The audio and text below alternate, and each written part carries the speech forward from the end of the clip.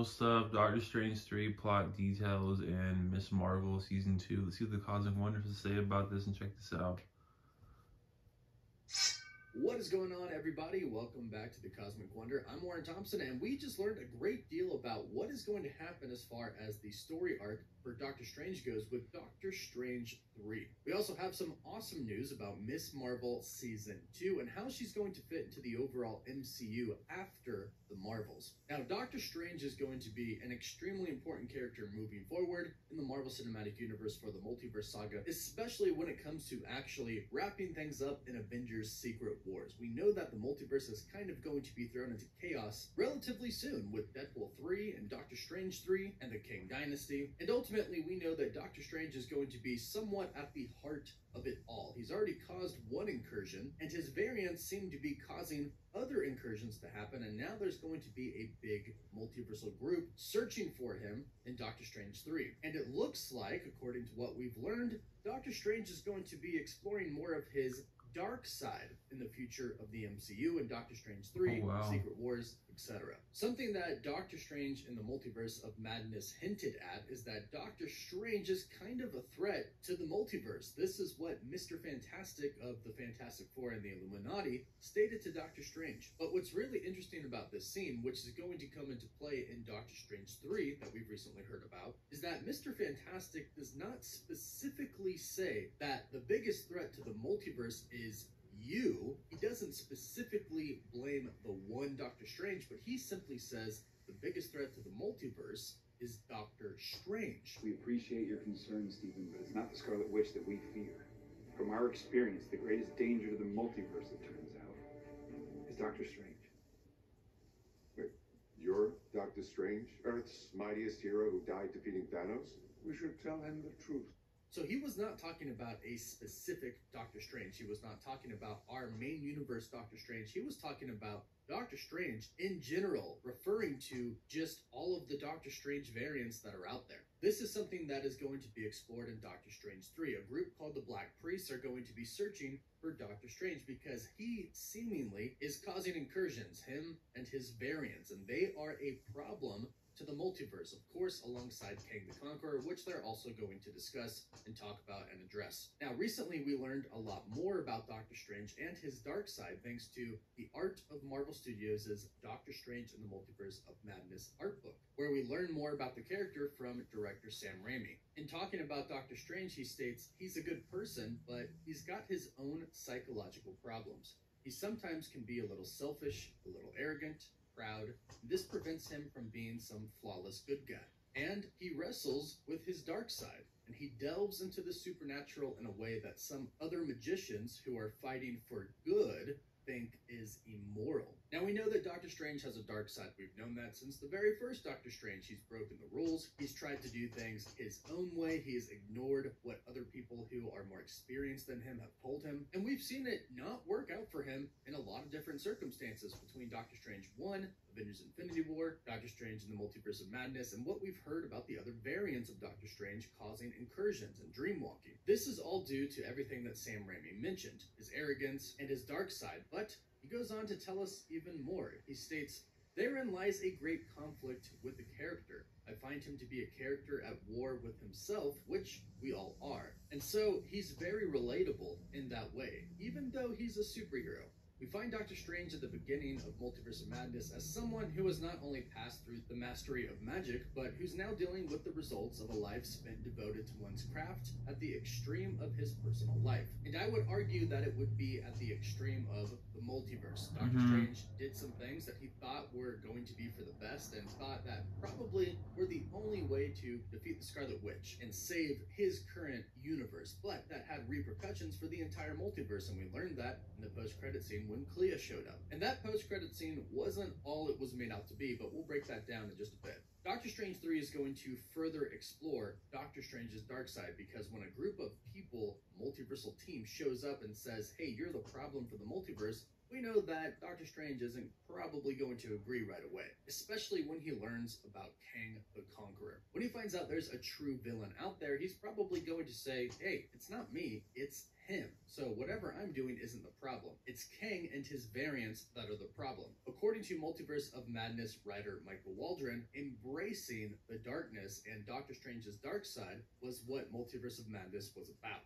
This will continue into Doctor Strange 3, because remember, the multiverse is going to fall apart. They're not going to fix that in Doctor Strange 3. That's not going to be fixed until Secret Wars, and even then, it might not even be fixed. We are getting a soft reboot after that movie, so maybe it's not fixed. Maybe they continue on with only a few universes, or maybe just one new fused main universe that consists of multiple universes put together. So Doctor Strange 3 is going to explore that concept of Doctor Strange being the problem and kind of the root problem, with the exception of Kang, of the multiverse kind of falling apart due to incursions. He's caused a few already, and there was already an extremely powerful group that knew that he was the core problem, and now we have a multiversal group called the Black Priest, which Clea is a part of, seeking out Doctor Strange, not necessarily to get his help to fix an incursion that he caused, but to stop him. This will be a big premise of Doctor Strange 3. We'll talk about that in just a bit, but first, big thank you to HelloFresh for sponsoring this video. Many of you may know that I personally use HelloFresh, and I love it. It makes cooking fun, easy, and it's affordable. And that's why it's America's #1 meal kit delivered straight to your door. And you might not know that they actually have seasonal recipes. Right now, since it's summer, they have their new Fresh and Fit summer menu. So if you're trying to get that beach bud, but you're also trying to eat really great tasting food, it's perfect for you. Right now, it's peak time for summer produce, and HelloFresh makes sure you get all the best picks all season long. Their ingredients travel from the farm to your door in less than 7 days for quality you can taste. If you are trying to impress your friends this summer by doing some cooking for them, HelloFresh makes it super simple. They give you all of the ingredients and tell you exactly how to make each meal. And the best part is, right now you can go to hellofresh.com/50cosmic and use code 50cosmic for 50% off plus 15% off the next 2 months. That's hellofresh.com/50cosmic and use code 50cosmic for 50% off plus 15% off the next 2 months.